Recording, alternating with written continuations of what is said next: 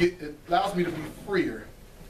I don't know what I'm going to do when we get into a bigger place, but right now I'll take advantage of us being here. But anyway, last week on Resurrection Day, or what the world calls Easter, we do not call it Easter here, praise God. Amen. Maybe next year I will teach y'all exactly what Easter is. And you will see that it is a pagan holiday based on the goddess Ishtar, the pagan god or goddess, the goddess of fertilization. And so we do not celebrate Easter, we celebrate Resurrection Day. Glory to God. Amen. But last week on Resurrection Day, we began to talk about our Lord's death and resurrection in the light of God's character of love. And the reason why we have to talk about that is because the idea of Christ rising from the dead has just become tradition to a lot of people. A lot of people know that Jesus died. Many of them believe that he rose from the dead. Some of them believe it's just legend. It's just a fictional thing, or like the stories of the Greek gods and the Greek goddesses and things of that nature. But nonetheless, even Christians don't sometimes seem to understand the importance of the resurrection of Jesus Christ. Praise God. The thing is that Paul told us in 1 Corinthians chapter 15 that apart from Jesus rising from the dead, you and I have no hope at all. Glory to God. Amen. And so it was necessary for Jesus to rise from the dead. But we also don't understand the drama that was behind all of that, because Satan, when he killed Jesus, and we're going to learn for the next 2 weeks that Satan was the one behind the murder of Jesus Christ, not the Father, but Satan. But when he killed Jesus, he thought he had him, praise God. Mm-hmm. And pretty much he did in a sense, because death is Satan's realm. But Satan made a bad mistake when he killed an innocent man. Hallelujah. Amen. Jesus, 2 Corinthians chapter 5 verse 21 says, he who knew no sin became sin for us, that we in turn might become the righteousness of God in Christ Jesus. Praise God. Amen. See, Jesus knew no sin. Peter said that there was no sin, no gall found in his mouth.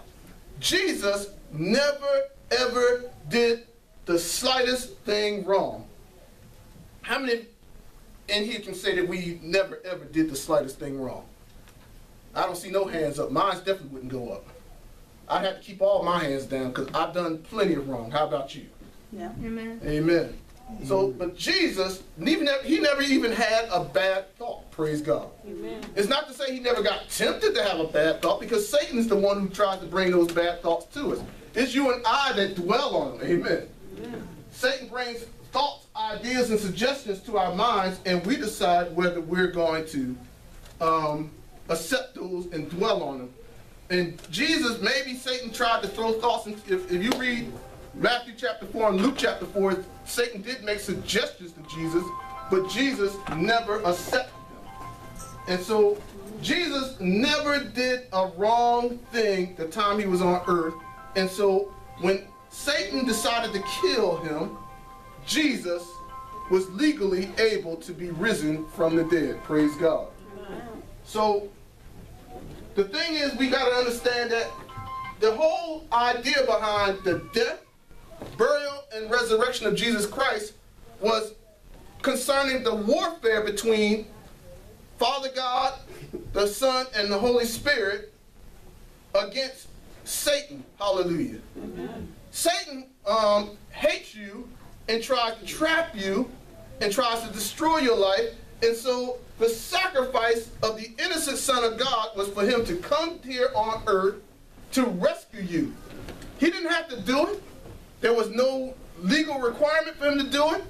But love for you and me compelled him to come here and deliver us from our own foolishness and our own sins and our own iniquities. Praise God. Mm-hmm. See, we don't want to do that for people. People mess up. We tell them, well, you made your bed, so you lie in it. Thank God Jesus didn't do that.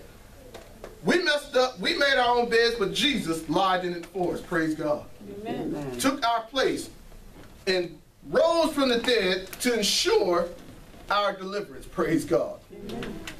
Now, but because we need to understand the fact that this was a warfare, we need to deal with some other traditional concepts, some other misconceptions concerning the death of Jesus Christ that seem to continue to prevail in the churches today.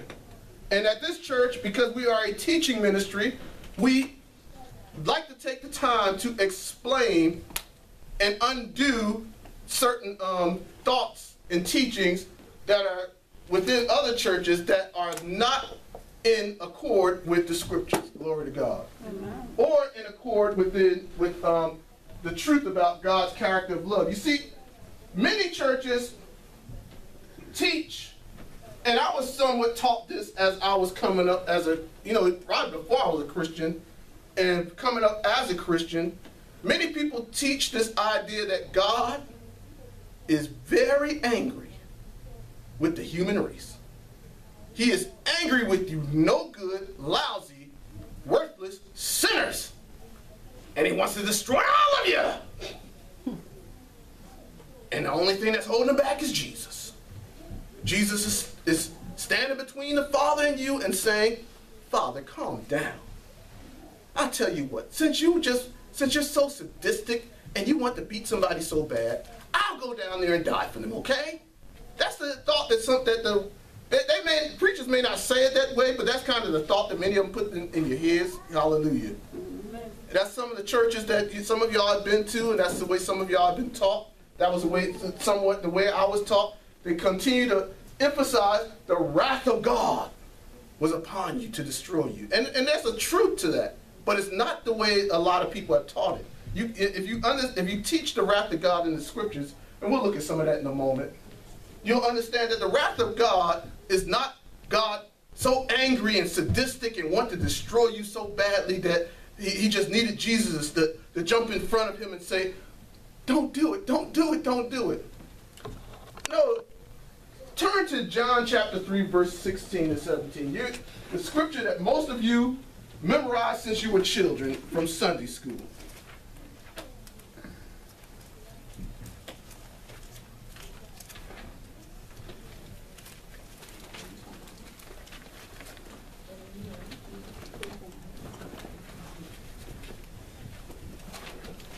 John chapter 3.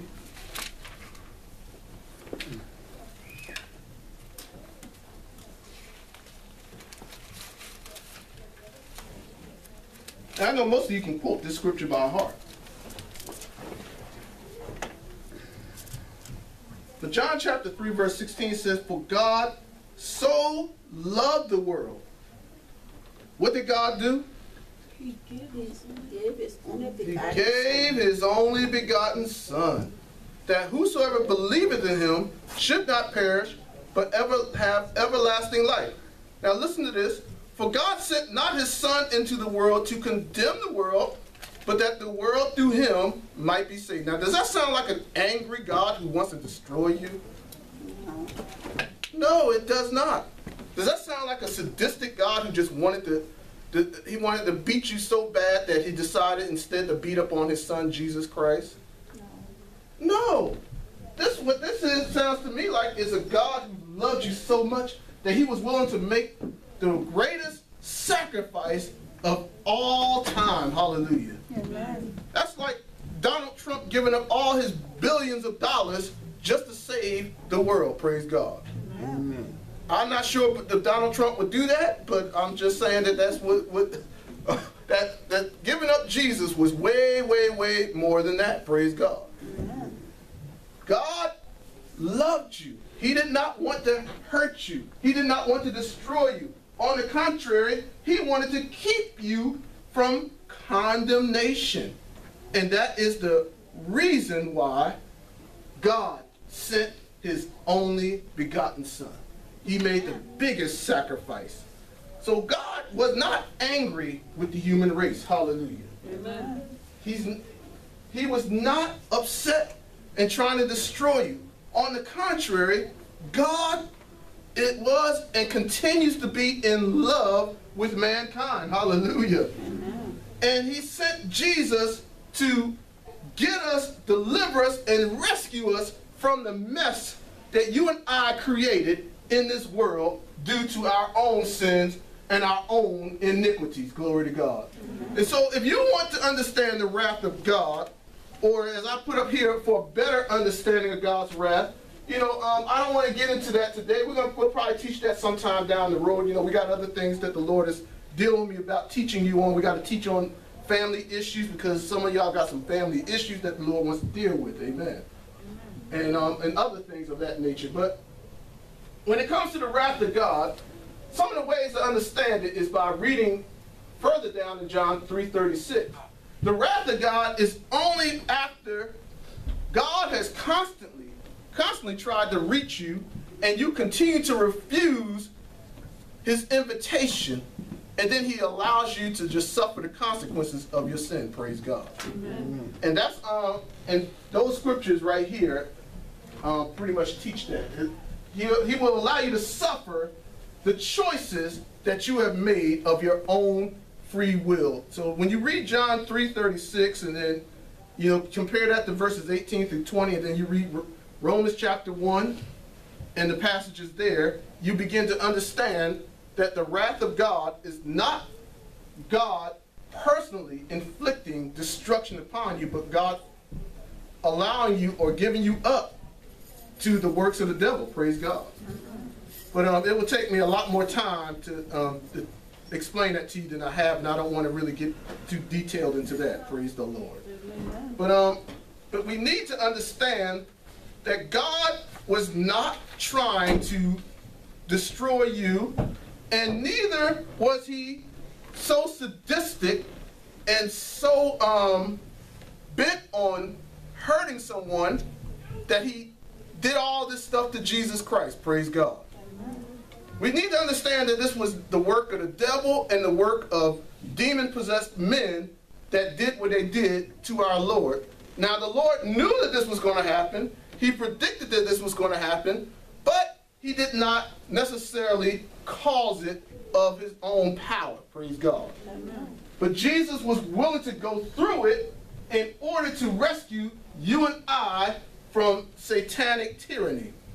Now, one of the scriptures that alludes to this idea that God was what some theologians, you know, I just got some theology books the other day, you know, because I read a lot of these scholarly theology books, and this was one of the things that some people refer to as divine child abuse of Jesus, the Father's divine child abuse of the Lord. Well, there was no divine child abuse, but some scriptures seem to make it appear as though that were so. And one of them is Isaiah chapter 53. Let's turn there.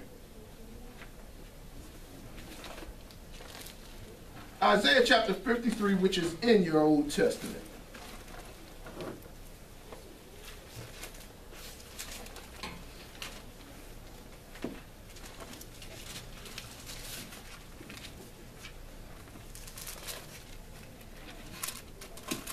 Isaiah chapter 53, beginning at verse 4, it says, "Surely he hath borne our griefs and carried our sorrows, and we did esteem him stricken, smitten of God, and afflicted." Now this is talking about Jesus here.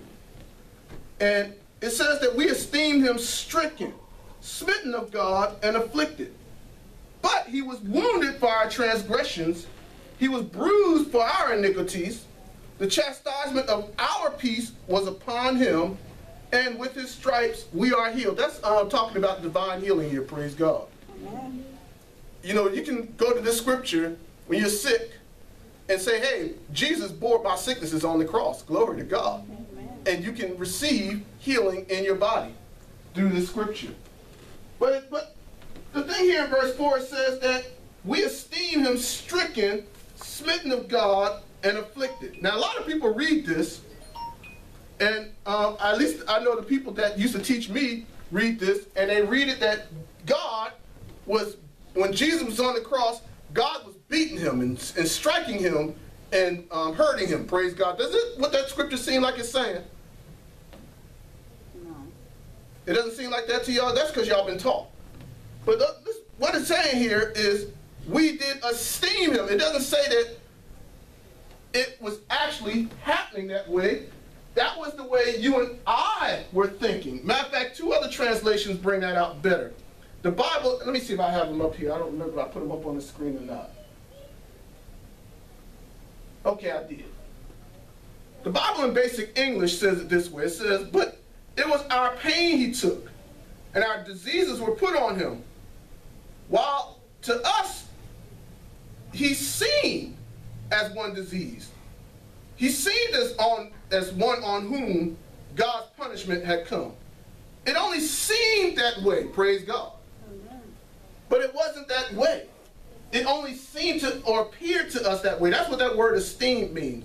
The easy to read version says, but he took our troubles, he made them his. Isn't that wonderful?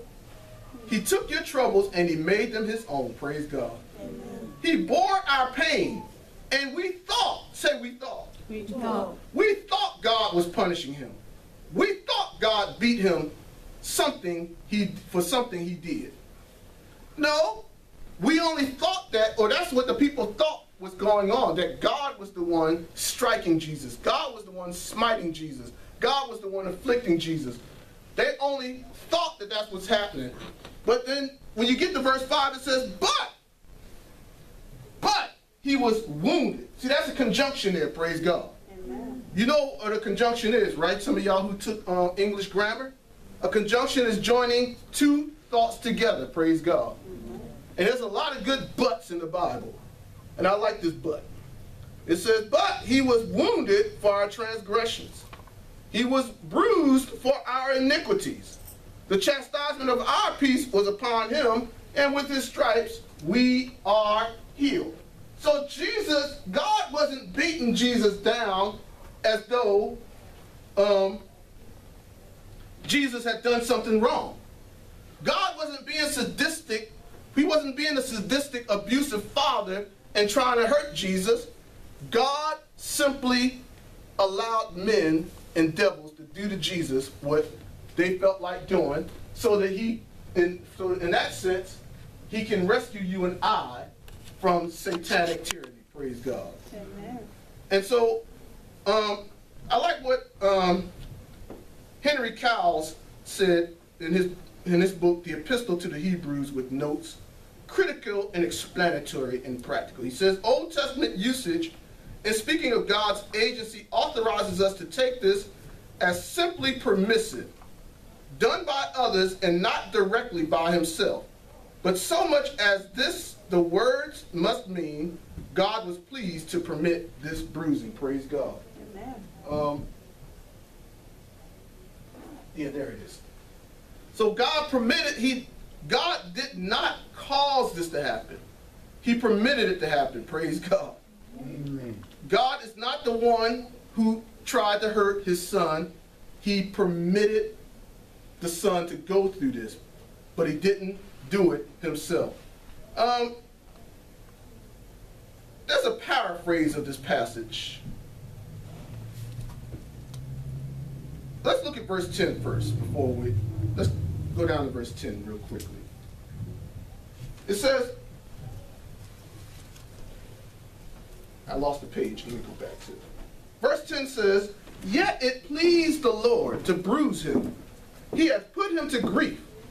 When thou shalt make his soul an offering for sin, he shall see his seed. He shall prolong his days, and the pleasure of the Lord shall prosper in his hand. So it tells you right here, it pleased the Lord to bruise him. Now that sounds kind of abusive, don't it? Be honest, don't it? Mm-hmm. Yeah. Yeah, it sounds like, oh, God was just happy to just hurt Jesus. It's like an abusive father who seems to get some joy out of beating his kids. Praise God. Mm-hmm. That's what it sounds like here. If you don't study, and that's why you're here in this church, so that you can understand the truth behind this. Praise the Lord. Amen. And the paraphrase, I like the paraphrase. It's a very at least from up to the 16th century, I believe. It says, but although God permitted him to be thus far bruised and afflicted with pains, yet because he has made himself a sacrifice for sin, he shall see his posterity. He shall live a long life. So God permitted him. So there's a difference between God doing it himself and permitting this to happen. Praise God. And another translation, the Charles Thompson translation, which is a translation from the Greek Septuagint, that was the Hebrew scriptures, which later on translated into the Greek language and given to the Jews during the time of Alexander the Great. But it says that, and the Lord determined to purify him from this stroke, when his soul shall be given up for a sin offering. Of you he shall see a seed which shall prolong their days. And then the Bible in basic English also has an interpretation of this. It says him. In Acts chapter 2, verse 23, it says him, when he was given up by the decision and knowledge of God, you put to death on the cross by the hands of evil men. So basically, Jesus was not directly hurt by God. Hallelujah. Jesus, the Father did not personally put Jesus up on that cross and then beat him and slap him around and do all the things that people imagine that God would do to us. Jesus simply, the Father and Jesus simply withheld the use of their omnipotent power. Remember what Jesus said when Peter sliced off the ear of that dude? Jesus told Peter, he said, listen, he said, if I wanted to, I could call for a legion of angels and they will come and rescue me. Praise God. Amen. See, Jesus could have easily gotten out of the situation. But he did it because he cared about you and me. And the Father, because he cared about you and me, you know, how many of y'all, when you see your child in a situation, if you got the power to stop it, how many of you would stop it? Wouldn't you? You know, it reminds me of the story of a woman one time. Her husband, you know, they were supposed to be Christians, but you know, sometimes some Christians are pretty legalistic and can be a little ugly sometimes when their children are in sin. Well, this father, his daughter gets pregnant. And he finds out she's pregnant out of wedlock. And he starts beating her. You know, he's a big, strong guy. And he just starts beating her and beating her and beating her. I mean, he's beating her half to death. And finally, her mother came out with a shotgun and said, you put one more hand on my child and I will shoot you right now. That's a good mother, ain't it? Ain't it? That's a good mother. She stopped the beating of her child. Just because, you know, you don't beat somebody just because they messed up. Praise God. And she stopped the beating of that child with that shotgun. Most of you would probably do that, wouldn't you? If you had a shotgun, you stop somebody from beating your child. Well, think about it. God had all of the omnipotent creative power at his disposal. And he could have stopped that thing anytime. He could have just simply spoke a word and everybody who was involved in that thing would have been dead. Praise God. He could have simply just spoke a word and Satan would have been destroyed and his part and his plan in it. However, he didn't do any of that. He let it go. He let it happen. He restrained the use of his power. He stopped the angels from interfering. Praise God. Because they could have interfered. You know, there's some mighty angels. They could have gone in there and they could have messed those dudes up. If you read the Bible, it took one angel to destroy the whole army of Sennacherib, King Sennacherib. And they were one of the most dangerous armies of that time. Only one angel dealt with it. So one angel could have dealt with that whole situation. But God withheld the angels from hurting Jesus. Praise God. That's what the Bible means when it says that he gave him up. He allowed the Jewish leaders to falsely accuse him. Notice that when they were falsely accusing him, Jesus didn't even speak a word. He didn't even try to defend himself, praise God. He hardly ever answered them except when they asked him certain questions like, are you the king of the Jews? And he says, so says you. And they started beating him. And he let it happen. He took him before Pilate.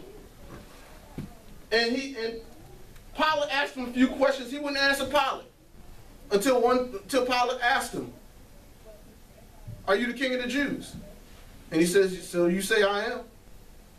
But Pilate couldn't find anything wrong with him. And so Pilate was ready to let him go. But the Jews kept saying, no, no, crucify him, crucify him. And so Pilate finally gave up, because of political expediency. He gave Jesus over to the Roman soldiers. The Roman soldiers beat him, scourged him, pulled out his beard, mocked him, and they put him on a cross. God had the power to stop all of that, if that's what he wanted to do. Hallelujah. Amen. But had he stopped it, you and I would have no hope. If this world had even lasted long enough for you and I to be born, we would have no hope in this world. We would live, and we would die, and we would go to hell. Praise God. Amen. And we'd suffer in hell depending on how much we sin. Oh, thank God that the Father restrained himself. He restrained himself from doing the things that you and I would do in order to protect our children. Hallelujah. Amen.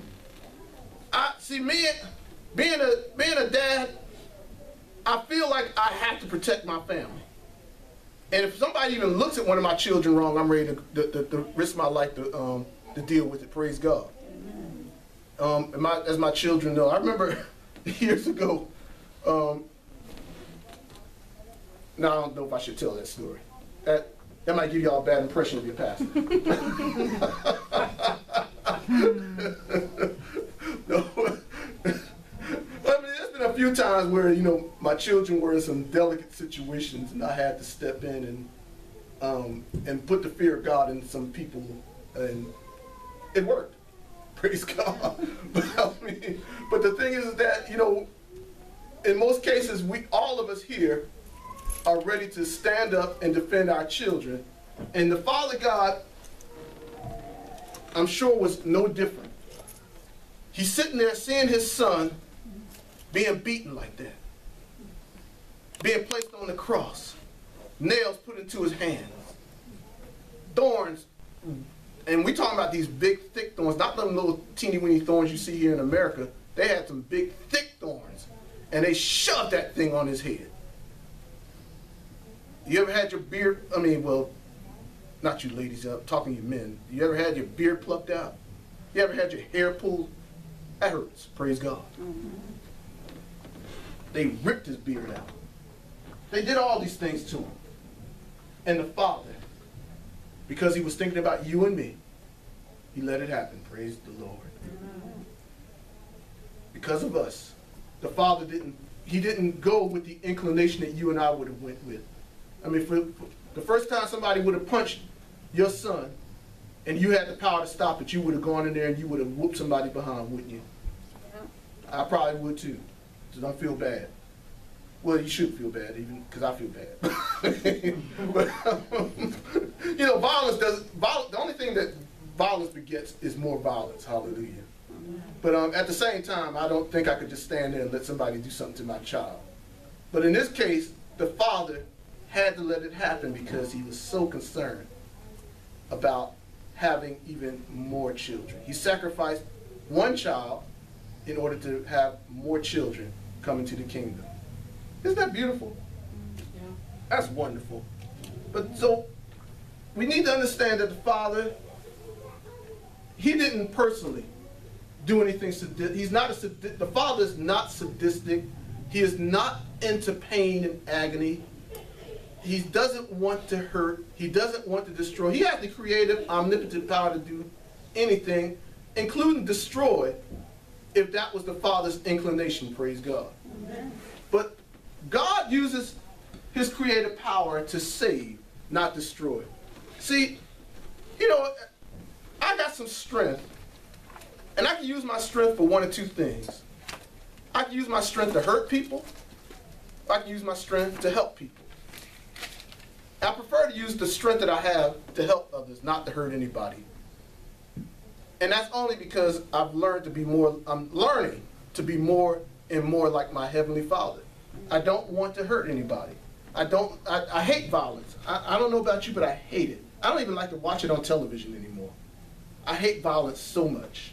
I mean, that doesn't mean I don't like a good action movie. You know, I like to, you know, I mean, I like some, you know, my wife likes comedy. She likes to laugh, so if we do watch a movie, she'll watch some comedy movie. I'm more of an action guy. I like to see some kung fu and some hitting and, you know, a little bit of shooting. But I can't stand it when I see somebody getting tortured. You know, even in a movie. Praise God. I can't stand watching that kind of stuff. I don't like sadistic and masochistic type of stuff. Pain, because I can't stand. You know, when somebody's in pain, I start to feel it. You know, when you hear about people having their nails pulled out, you know, Christians who are under torture and having their nails pulled out in order to get them to deny Christ, man, that stuff hurts me as I'm reading it. Praise God. And so the Father, that's not him, that's Satan. Satan is the one who's sadistic. Satan is the one who's bent on hurting, and Satan is the one who's bent on destroying. Now, if there was any part in the sacrifice of Christ that involved the Father, it was having to turn his back on his Son and forsake him. In Matthew chapter 27, verse 46, it says, "And about the 9th hour, Jesus cried with a loud voice, saying, Eli, Eli, lama sabachthani." That is to say, my God, why hast thou forsaken me? Now, I know some believe that Jesus was just merely quoting part of a psalm. Others believe that within the Aramaic language, Jesus was not really saying that. And most people tell you don't take it literally. But I don't think Jesus would make a cry about something and not mean what he says, praise God. And at that time, Jesus faced what you and I would now call the wrath of God. If there was a wrath of God that came upon Jesus, it was not the Father personally causing Jesus affliction.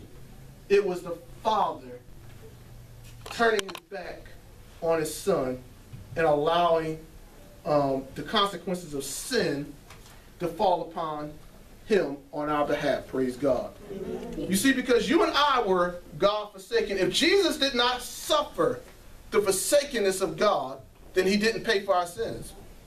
Amen. Amen. Jesus had to suffer every single thing that you and I suffer as a result of our sin in order to pay the penalty for our sin. But as we understand the wrath of God in that sense, we need to understand that God did not personally do anything to hurt his Son, but he did turn his back and allow the Son to suffer the consequences of the sin that you and I deserve. I want to look at two more passages of Scripture on this, and then we'll close out. I know this is sort of a little bit different, but are you learning anything at all? Yes. Glory to God. Is this a little different for you? Or have you heard this before?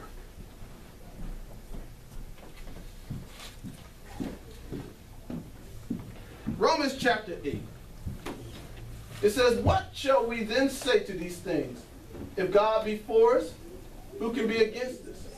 He that spared not his own Son, but delivered him up for us all, how shall he not with him also freely give us all things?" Praise God. Amen. So I want you to notice that the Father did not personally do anything to Jesus, but he delivered him up. Praise God. He offered him up. He gave up his Son. That's the same as saying he forsook him. Praise the Lord. Amen. God restrain his power from stopping what was happening to our Lord Jesus Christ.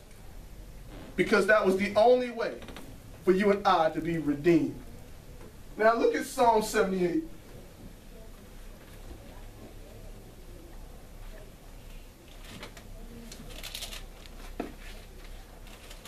Psalm 78.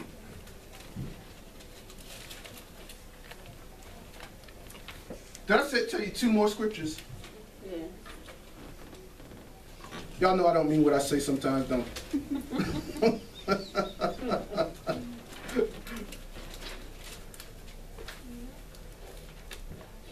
Psalm 78, let's look at that very quickly, and then I just want to show you maybe one or two more, and then we'll close out on this. The whole idea is for you to understand the Bible and to understand what the Bible says about these things, to turn away from traditional teachings and traditional statements and teachings that of people that are not in sync with what the Word of God is saying, and to stay with only what the Scriptures say about the Father and about the Son and about the Holy Spirit and about the sacrifice that Jesus made. See, if you get the idea that the Father personally afflicted Jesus, then you'll think that God is so sadistic he'll personally afflict you too. Praise God. I read a devotional one time that said that exact thing. It said, you know, talking about when you're going through sickness and things of that nature, and the person in the devotional, it's a classic devotional, very well known. I'll even say this, by a man named Oswald Chambers. But some of the stuff that Oswald Chambers says in some of his books, I don't recommend. And one of the things he said was, in your sickness, if the Father afflicted his Son, then what is it if he afflicts you too?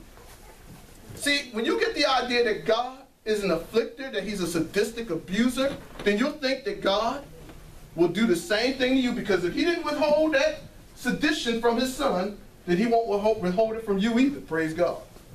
So that's one of the reasons why I have to teach you this way, because you are not to accept sickness, disease, poverty, any of these things, temptation, or any of these things that's coming from God.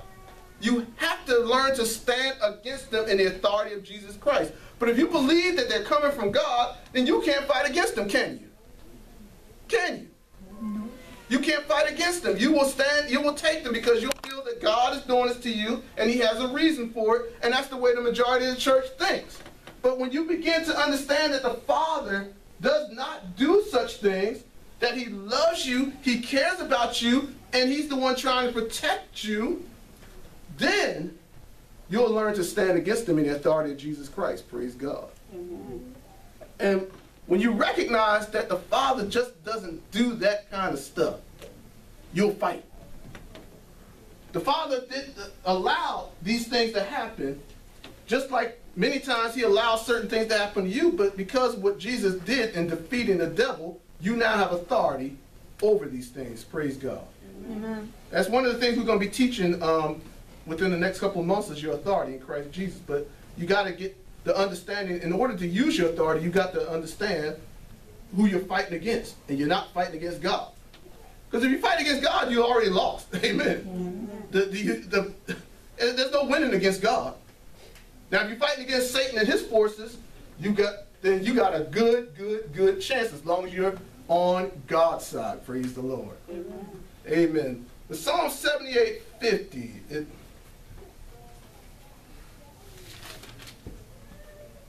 It says, he made a way to his anger. He spared not their soul from death, but gave their life over to the pestilence. The reason why I wanted to show you that particular scripture is to see how it reconciles with Romans chapter 8, verse 31, where it talks about he spared not his own Son, but delivered him up. The way, when it says that God doesn't spare, it's saying that God removed his protection and allowed certain things to happen. See, you remember when Jesus, when he was on the earth, nobody could kill him, praise God. Amen. They tried. Oh, they brought him all in the midst of all of them. There were several attempts on Jesus' life. But it was not Jesus' time. Because the Father had his protective hand upon Jesus. But when the time came for Jesus to give his life and sacrifice for you and me, then the Father removed that protection, and he spared not his son, but gave him up or delivered him over for us. Praise God. One more thing I want to show you, and then we'll close out. In Isaiah 53:10, back to where we were before.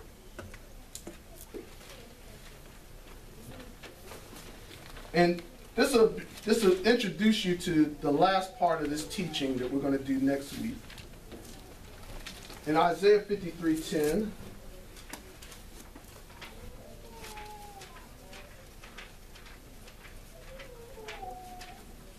it says, "Yet it pleased the Lord to bruise him. He hath put him to grief. When thou shalt make his soul an offering for sin, he shall see his seed. He shall prolong his days, and the pleasure of the Lord shall prosper in his hand." Now we saw that that actually can be understood not as the Lord did it, but the Lord permitted it to happen. Praise God. But now I want you to take a look at the word bruise. It pleased the Lord to bruise him. Now look at Genesis 3:15. I promise you this is going to be the very last scripture. Look at Genesis 3:15 very quickly, so we can close out.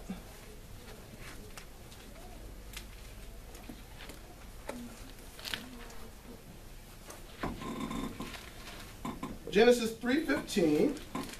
Put it up on the screen. It says, "And I will." Now this is in the Garden of Eden, where Satan has deceived Adam and Eve. Well, he deceived Eve, praise God. And Adam followed along like the henpecked husband that he was. And God begins to pronounce judgment on Satan in the form of the serpent. If you read Revelation chapter 20, verse 3, and Revelation 12, verse 9, you will see that the serpent represents Satan, praise God. Amen. But in Genesis chapter 3, verse 15, speaking to Satan, he says, "I will put enmity between thee and the woman, and between thy seed and her seed." Now, her seed is talking about Jesus. Amen. Amen. This is the first prophecy of the coming of Jesus to rescue us from the thing that Adam and Eve did to the world. This was the first prophecy of Jesus coming to rescue us. From the very beginning, God decided he needed to help us. Praise God. Amen. And so, but then look at this in verse 15. It says, "It," talking about Jesus, "shall bruise thy head." But look at this, "and thou shalt bruise his heel." Praise God. Amen. Now, if you match that up with Isaiah 53:10, it was the devil that bruised Jesus. Amen. Amen. It was the devil that did what he did to Jesus. Genesis 3:15 says, "Thou shalt bruise his heel." So, when we read scriptures like Isaiah 53:10, we can read it as the Lord, it pleased the Lord to allow Satan to bruise him. Praise God. Amen. And we have scripture authority for that paraphrase. Mm-hmm. God did not bruise Jesus. The Father did not bruise Jesus. It was the devil that did it to him. And when you begin to understand that, then you begin to have a better picture of your Father. You begin to see that your Father is not the sadistic monster that so many people paint him to be, including when they're talking about the sacrifice of Jesus Christ, how God's wrath was poured on Jesus, and how God himself began to afflict his son and smite him because he was angry with the world. No, God is in love with the world, praise God. Amen. He's in love with you and me. Amen. He loves us so much that he was willing to allow Satan to do what he did to Jesus. Hallelujah. Hallelujah. Stand to your feet. Amen.